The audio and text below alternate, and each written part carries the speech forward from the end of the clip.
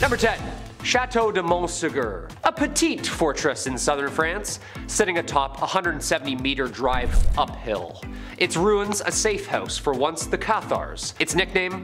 Satan's Synagogue. Described as one of the first Cathar castles and has been listed as a monument historique by the French Ministry of Culture. Cathar from the Greek meaning pure. These people were devout. The stronghold fell after a bloody 10-month siege in 1244 by King Louis IX. The field below is known to have been where over 200 men and women were burned alive for having refused to renounce their faith. On that day, the apparent bonfire that happened sparked a curse from the Cathars. Legends of these ruins say any person who strays off the marked footpaths and loses their footing will drop off every side of the so-called, quote, citadel in the sky.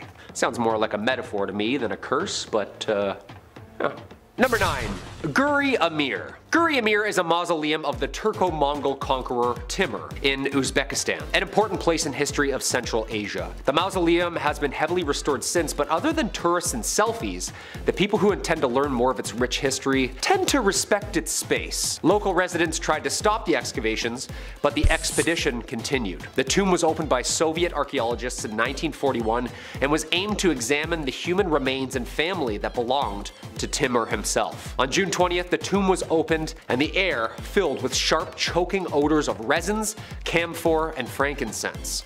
At first they thought the smell was the sign of a curse. Then they read Timur's tomb. Yeah, a curse.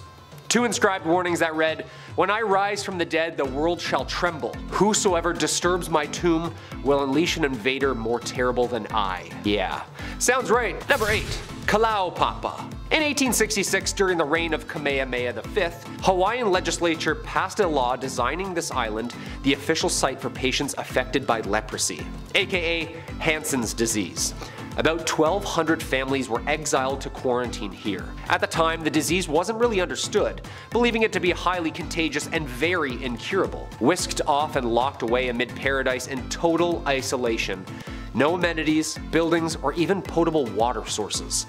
Known by historians who visit as, quote, the pit of hell itself. And apparently the most cursed place on earth. With its grim history of loneliness, despair, and death, it's not surprising at all that Kalaupapa is also said to be haunted. Yeah, I mean, like, this island was basically a death sentence for those on it. Shackles, cages, caves. Sounds about right to be haunted by the afterlife, doesn't it? Number 7. Beit She'arim.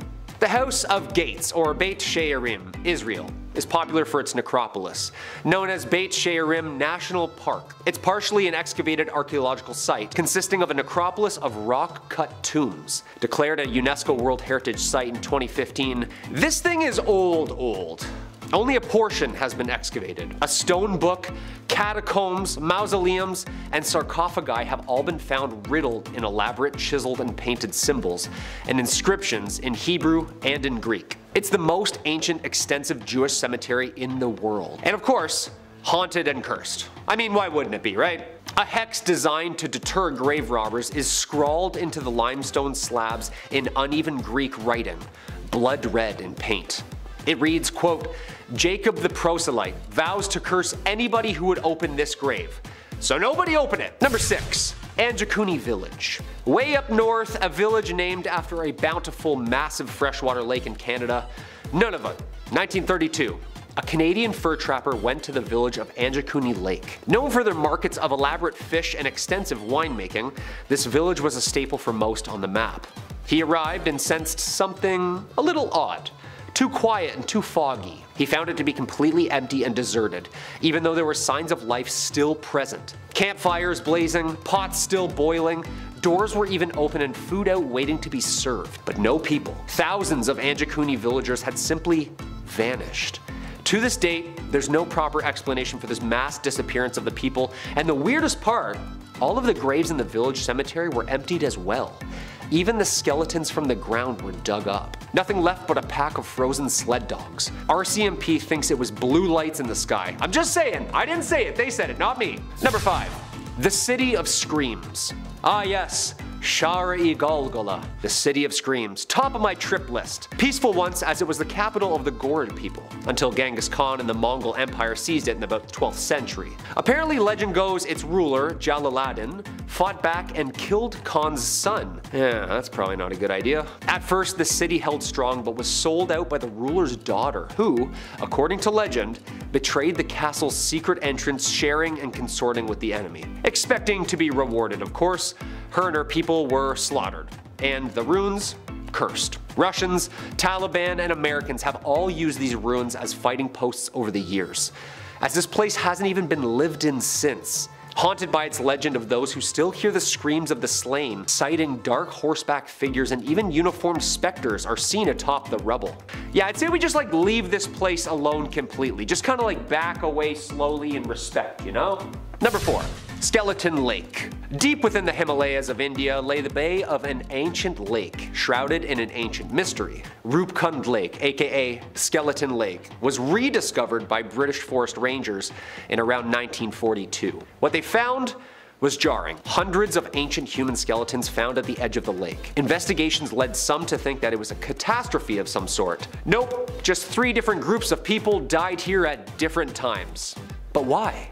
Wooden artifacts, iron spearheads, even slippers and jewelry were found by the National Geographic team, who studied 30 skeletons in 2003. Skin still on some of them. 300 people have been found so far. Legend goes, Parvati, a supreme goddess, cursed the kingdom, unleashing drought and disaster upon them. She sent down a blizzard of hail and whirlwind which swept the people into the lake. I'm saying my prayers tonight, yo. I don't want to get like Jack Skellington out of nowhere. That sounds horrifying. Number 3. Karun Treasure. If we've learned anything about the famous Howard Carter curse with the excavation in Egypt, we see where this is already going, don't we? The people in Yusuk, Turkey believe that the treasure found here is cursed. Karun Treasure is the name given to the collection of 363 valuable Lydian artifacts from the 7th century BC. Also called the Croesus Treasure. The treasure included gold and silver, rare Lydian coins, silver vessels, jewelry, even carved marble sphinxes. The discovery in 1966 made those afraid of it may bring upon an ancient curse. Little dynamite and voila, open sesame. 7 men and related violent deaths or great misfortunes. We've learned nothing, haven't we? The treasure was inside the burial chamber of an unknown princess. Yeah, that sounds about right. What do you think? Should we be just mucking around with ancient sites and buried treasure? I'm saying leave it alone, dude. There's a lot of this stuff out there, you know? Number 2. Mainz. Mainz was founded by the Romans in the 1st century BC as a military fortress. Mainz became an important city in the 8th century AD as part of the Holy Roman Empire, and later famous as the birthplace of Johannes Gutenberg, the inventor of the modern printing press. Mainz and its connected Jewish cemetery are both UNESCO World Heritage Sites, because what they found there is pretty eerie. Tons of cursed tablets.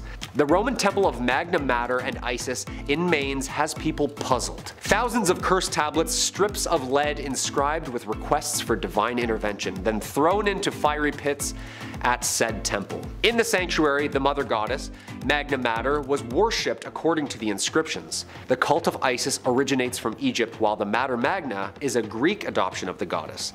Both cults a long tradition in the Roman Empire. The Isis cult, established under Caligula with military brick stamps found on site, means this place was built on behalf of the emperor for lots of cult practice.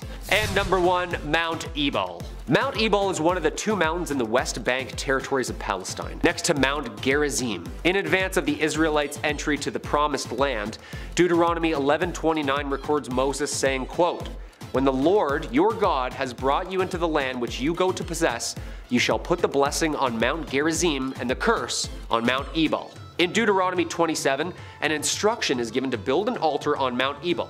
When done, split into 2 groups, one on Mount Ebal to pronounce curses, and one on Mount Gerizim to pronounce blessings.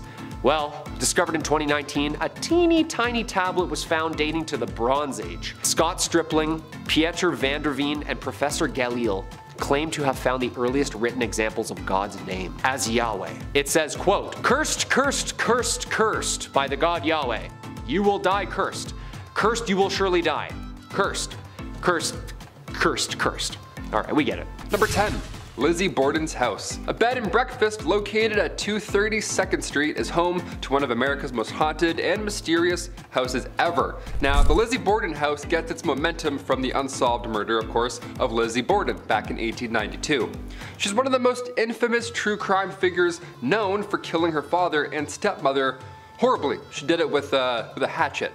Just in case you're thinking, how did she do it? A hatchet. There's a twisted rhyme about the incident, but I'm not gonna sing that here. I'm not getting cursed on YouTube, but thanks. If you know it, hum it. It's pretty catchy. 1892, Lizzie's stepmother of 27 years, she was hit 19 times while her father, Andrew, was hit 11 times. Now, although Lizzie Borden was acquitted and found not guilty, the dark history draws in crowds, of course, every night for its nightly tour of the premises. Gotta make a buck off this horrible history, right?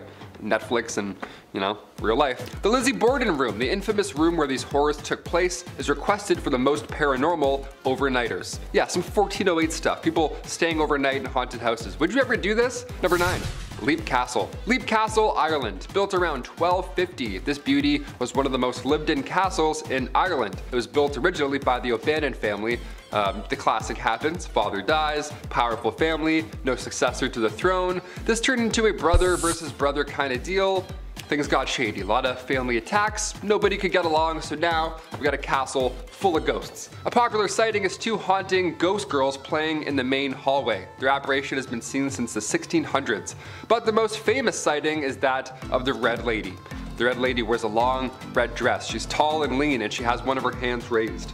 That's terrifying. Can you imagine a ghost trying to block you at all times, just coming down the hallway? Number 8, the Ram Inn. An ancient old haunted inn. Nope, I could never. Also, this one doubles as a functioning pub located in England. Okay, that one I could probably do. That one I could maybe do. The inn has been owned and operated by many folks since as early as the 1100s. The ancient Ram Inn has been investigated by years of paranormal researchers. Shows like Ghost Adventures, Most Haunted, Ghost, you know, you name it, all of them. People with, you know, they've stood around there and pointed things. Haunted, for sure haunted. That's what they did. They stood there and went. Legend has it that the energy from Stonehenge actually feeds the property's paranormal power. Not to mention the backyard is home to a 5,000-year-old pagan burial ground. Stonehenge feeding power? I mean, that's one way to save on your electricity bill. You know, got any tips? Sans ghosts, got any tips? Number 7, Kailua Papa. Heading over to the beautiful Hawaii for this one. I know one of our viewers is from Hawaii. Always wanted to go. Thing is, islands in the middle of the ocean scare the shit out of me. And also, haunted villages. Yeah, we don't like both of those combined. This was once referred to as the most cursed place on Earth. The coast of Molokai sounds like a great time, and from Google Earth it certainly looks like a fair weekend getaway, but for over 100 years, this was an isolation coast for patients with leprosy. That of course had to change at some point, and the laws did in 1969. But as of right now, no more than 5 people live on this part of the island due to its cursed history. Fair, that's more than fair, I wouldn't do it. Would you do it? Would you live on a cursed island? I mean, it's beautiful, you get a tan, sure, but you'd also get haunted. Number 6, the Conjuring Farmhouse. We may have a clear photo with the real Bathsheba Sherman, aka a real life witch from the Conjuring movie. Yeah, this photo is from the Perron family farmhouse back when it was the old Arnold estate. Now, if you've seen the first Conjuring film, it's based on those events that happened in this estate in real life. This was 1885 and this witch lived next door to the farm.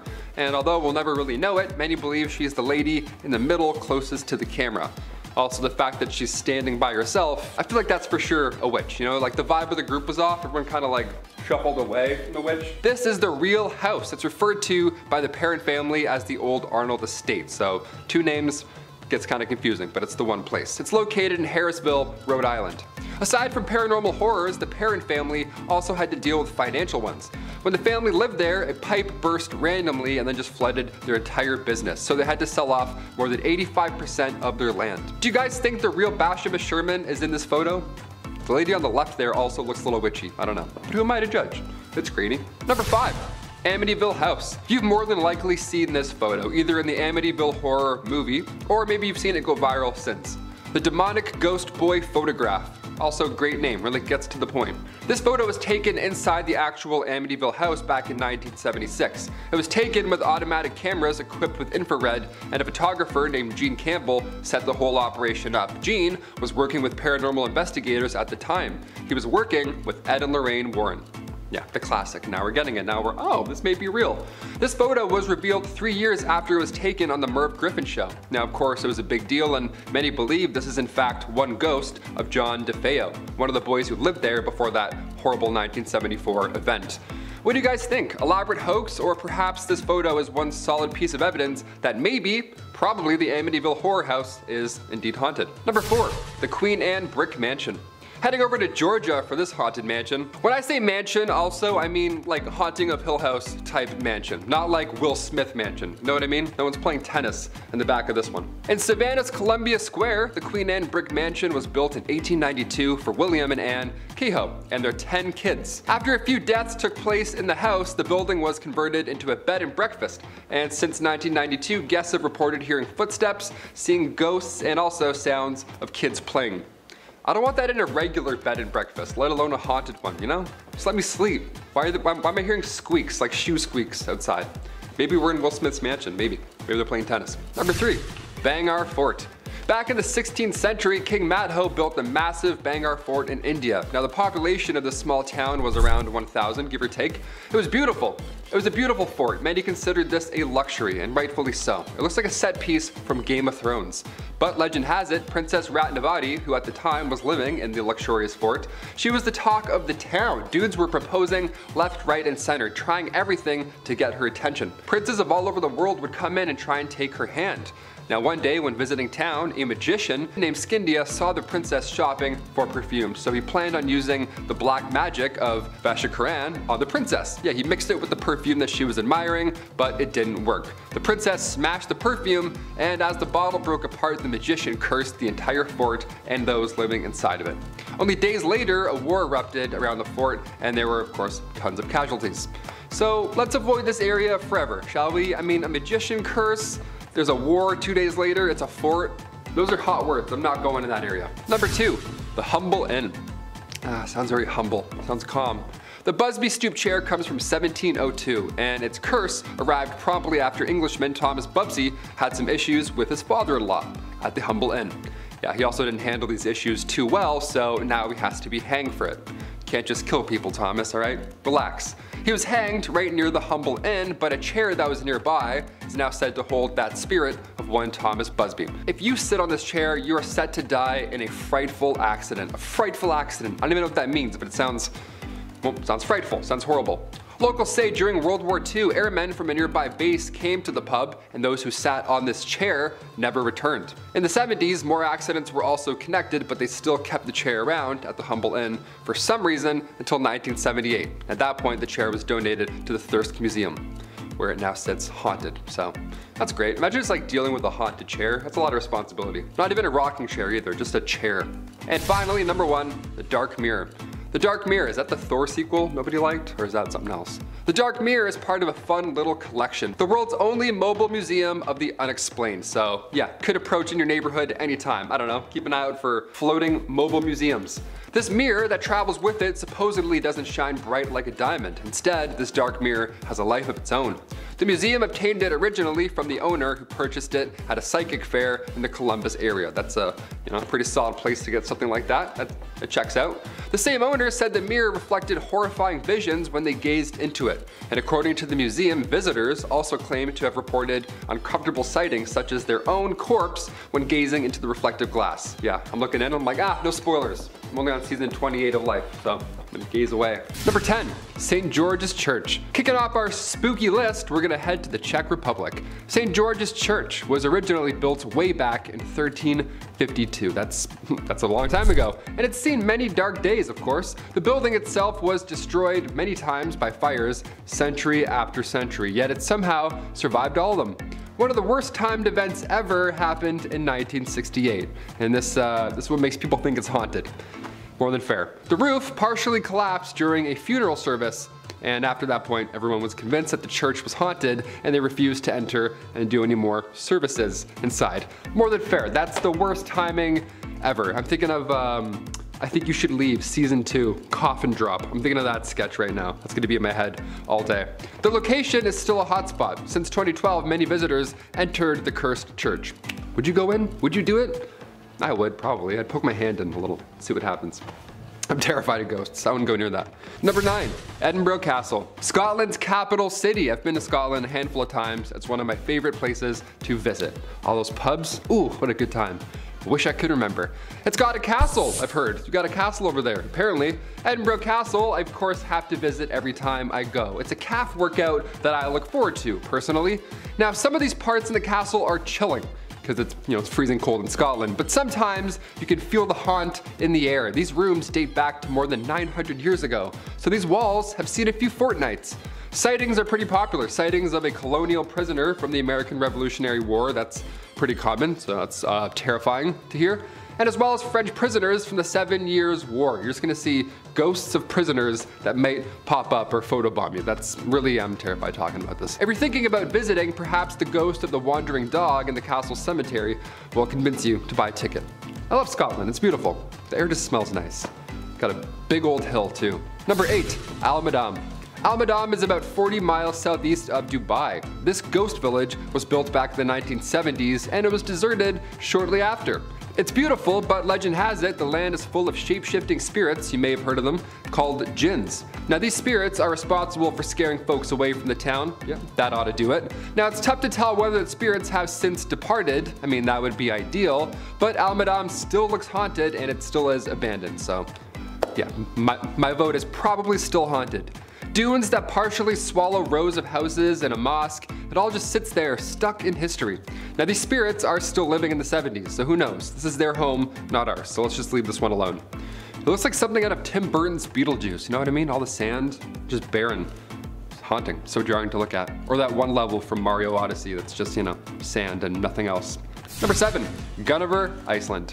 This one has heavy history behind it. Holy smokes. Now, sometimes places are haunted by multiple ghosts, past prisoners, while others have, just one up story. Iceland's Gunnever mud pool. Perhaps you visited. It sounds kind of, nice when I say it out loud. It's one of the largest and haunted. Apparently, the pool was named after Gunna, a woman who lived in this area of the peninsula 400 years ago. Sadly, Gunna passed away of starvation, but her spirit apparently came back home and killed the current landlord and his wife. It was terrifying. That's a big yikes. The town called in a priest to take care of that issue, but of course, some visitors today claim to see that same ghost of one Gunna around the very same boiling hot mud pool. One Gunna sounds like a rapper. I don't know why I said that. Ghost or no ghost, I'm not going anywhere. This sounds like an expensive hazard to be near. Anything boiling or muddy? I'm like, no, that's a hazard. That's hot. Number 6, RMS Queen Mary. Heading over to the beautiful Long Beach, California. Here we go. I'll tell you right now, I would never spend a night in this hotel. Nope. I would rather sleep in Stephen King's 1408 hotel room than this RMS Queen Mary situation. During World War II, the ship was in operation briefly, and then it served as a luxury ocean liner from 1936 to 1967. Now during this time, a killing happened, a sailor was also crushed by a door, very tragic, and a couple people had drowned in the pool. So it's a lot of bad stuff going on here. It's like the back of a DVD of Ghost Ship. You're like, what am I reading? This is terrifying.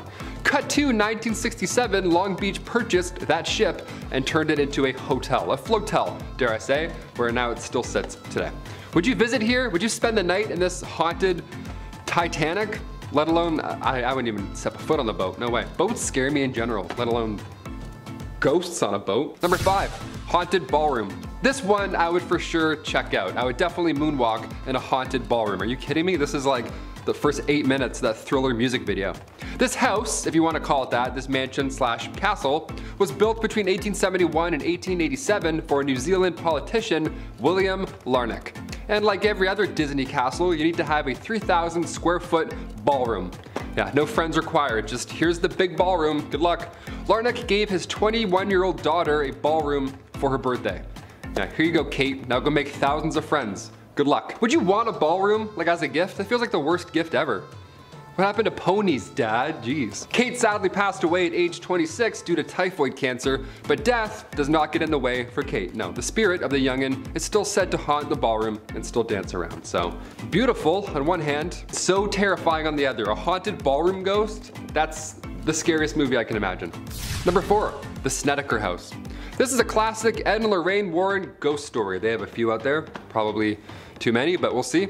It was the main inspiration, believe it or not, to The Haunting in Connecticut. We've seen that movie. It's a classic. It's a good banger right there. Ed and Lorraine got a call from the owners in real life of the home saying that their son was experiencing personality changes. Now at first, maybe you'd laugh at that call. Maybe he's just growing up. Maybe he's a bit moody, whatever. Now this was not the case at all. He wasn't just a moody teen growing up, you know, shut up dad. That wasn't that here. These changes were violent in nature, and on top of that, a pretty obvious other issue, they were seeing apparitions in their home.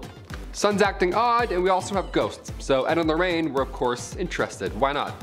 Old house in Southington, Connecticut. Alan and Carmen Snedeker then found these tools, old tools used by morticians in their house. Yeah, their home was once a funeral parlor. Fun fact to find out after you've moved in, I guess. That's the worst thing to find out. One day when Carmen was mopping the floor, it apparently turned blood red and began to smell foul. So Ed and Lorraine came to one conclusion, and that was demons. The house was full of them. Yeah, that ought to do it. You start mopping, all of a sudden there's blood everywhere. You're like, well, that's it. It's your home now. Enjoy. Let it dry, and then, yeah, pine sols in the cupboard. Brick legs. Number 3. 455A Sackett Street. Not to be confused with 221B Baker Street, that's where Sherlock Holmes lives. 455A Sackett Street is a haunted apartment in Brooklyn. Yeah, it's not very majestic, not a lot of eyeglasses. Imagine moving to the big city, a big city that's known for being loud, and on top of that, now you have ghosts. Good luck getting a wink of sleep. One lady who grew up in the apartment experienced these hauntings herself. Apparently fires would start randomly, loud bangs would happen in other rooms, all around just bad energy, which given what I just said seems more than fair. Sightings of apparitions were common, but it was always the same female looking spirit. Number 2. Cursed Stadium. Can a sports team be cursed? I mean, I live in Toronto, home of the Maple Leafs, so our last win was like 1743, I believe. I don't know. But the Chicago Cubs curse, maybe you've heard of this. That was a huge deal for a very long time. The Chicago Cubs curse comes from 1945, when a man named Bill Sianis, nicknamed Billy Goat, great nickname, he was kicked out of a Chicago Cubs game. He actually didn't even get into the game 4 to begin with. Was he too intoxicated, or did he bring a live goat with him to the game? Yep, the latter. That's why he got kicked out. Bill brought with him his pet goat for good luck. So, you know, after the staff said, of course, no, you can't enter the 1945 World Series with a live goat, get out, he then cursed the club over and over on his way out, saying the Cubs ain't gonna win no more. And that was the game that they dropped the ball, pun intended. The Detroit Tigers won, and the curse of the Billy Goat then kicked off for real. It got so out of hand that come 1994, that long later, the Cubs had lost 12 games in a row, their worst home start in history. So Sam Sionis went to Wrigley Field, everybody was chanting to, you know, finally let the goat in, and then the Cubs won 5-2. So, I don't know. It's kind of proven that there was a little bit of a curse here. Number 1, the Borley Rectory. This house was originally built back in 1862. It was a house built for the rector of Borley, but after a fire in 1939, it was of course never the same. It was finally demolished after 1944, but before its final days, the Daily Mirror printed a lot of history about this house, just working for BuzzFeed back in the 40s. Harry Price, a paranormal researcher at the time, reported sightings of a ghost nun or a ghost car that would often drive by. Both probably so distracting to your day-to-day duties. As well as footsteps and unexplained sounds on the property, it was all deemed haunted. A little piece of the haunted home still sits in the Warren Occult Museum today. It's a brick, a nice haunted brick from the Borley Rectory. The rectory, the Borley, just a haunted brick. Hey, come on up to, hey, line on up around the block to see this haunted brick. Yeah, not bad, right? Check out that ghost brick. Number 10, the Dark Hedges. If you've been rewatching Game of Thrones recently, like I have, this first one here should ring a bell. The Dark Hedges, first of all, we love the name, real grim, makes me ask a few questions right off the hop. It's located near the town of Ballymoney in Northern Ireland. Now the beech trees line up alongside the narrow half-kilometer road. A common sighting has taken place at the Dark Hedges. The sighting of one gray lady. Yeah, nice phantom woman. We love those when they appear while you're driving 10 and 2. The Stewart family planted these seeds back in 1775, so perhaps this ghost is somebody who was buried there at the same time. That's my personal guess. Because I can't imagine this land and how much nicer it probably looked back in the 1700s, I can't imagine it not being used for ceremonial purposes. You know what I'm saying? It makes sense when you look at the Dark Hedges that it's completely haunted. I totally believe this road is one of the most top 10 haunted in the world. It's so Tim Burton. Salem Road. Okay, this video shows a couple guys driving in a truck down a road in what looks like a very rural area. There's no actual location confirmed in this video, so sleep in fear. Could be right around the corner of where you live. They're just dudes being dudes, hanging out, driving late at night until they come across a woman, classic, dressed in the classic white apparel. Yeah, walking down the middle of the road, check it out. They're obviously really confused by what she's doing is walking down the middle of the road, and she seems to be unbothered by the fact that there's, a truck driving up behind her. They stop the truck and one of them gets out to go and check on her, and then this happens. The guys continue to freak out, telling them to get out of there. Then the other guys don't believe them until they realize out of nowhere that this lady is now all of a sudden in front of their truck. It's honestly like a little mini horror film, this one here. I'm not sure who these guys are or what this lady is or what happened, but that's why I threw it in, because I had to see that last night, and I'm like, well, now so do you. Number 8, the Screaming Tunnel. This next one here is in Ontario, Canada, which may or may not be where we are right now. I'm so scared. Maybe I'll check it out on my lunch break, who knows. The Screaming Tunnel. First of all, that name is great. We love those names. That's how you do it. Get right to the punch. There's a few stories behind this one, like most of these, but one version is haunting, and this story sticks with me. If you came out of a tunnel and saw a farmhouse, you wouldn't think anything of it. But the story behind this specific farmhouse is haunting, and as well as the tunnel that leads to it. Near the south entrance, the farmhouse back in the day caught fire, and a woman apparently ran out of the house. She was totally freaked out, obviously, by what's happening. And to this day, we can still hear her screaming echo throughout the tunnel. Number 7, St. Patrick's Purgatory. This one comes all the way from the 15th century. It's been referred to as the entrance to hell, so yeah, buckle up, there you go. St. Patrick's Purgatory is located on Ireland's Station Island, and the tale goes as such. St. Patrick was getting frustrated with his followers. Again, this is way back in the day. They were doubting him until, Jesus himself appeared before him and then guided him to a cave on Station Island. Inside of this cave, there was a pit which was said to be the gateway to purgatory, and they called it Satan's Pit. Again, right to the point. We love that. Now, this is apparently where souls go to endure punishments for their sins before being able to enter heaven. All right, gotta go do a little dirty work, a little bit of community service before you go up and have some cosmic cocktails. I don't know. From the 12th century on, the island has attracted those who want to get a closer glimpse of, purgatory, but also in 1632 it was officially closed off to the public, and most of the records of pilgrimages that had taken place prior were destroyed, so history was hidden on purpose. Okay, fine, keep your secrets, but we'll find them. I'll sniff them out. To this day, believers will still travel to the island and participate in a 3-day contemplation of the nature of hell. That's cool. Hey, what are you doing next weekend? I'm actually busy, I'm going to the island.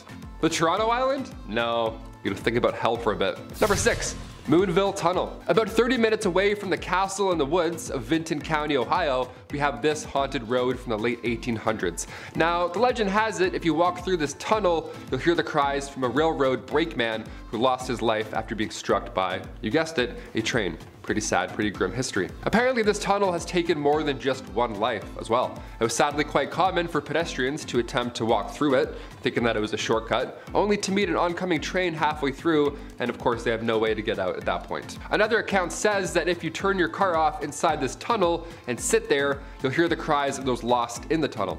Yeah, I don't want to do that. Also, keep your car away from the train tracks. Have we seen any movie ever? Don't do that. Even the train track in Mario 64 where you're trying to take that shortcut, I wouldn't even go down that tunnel. That's too scary. Number 5, Tapir Mountain, Belize.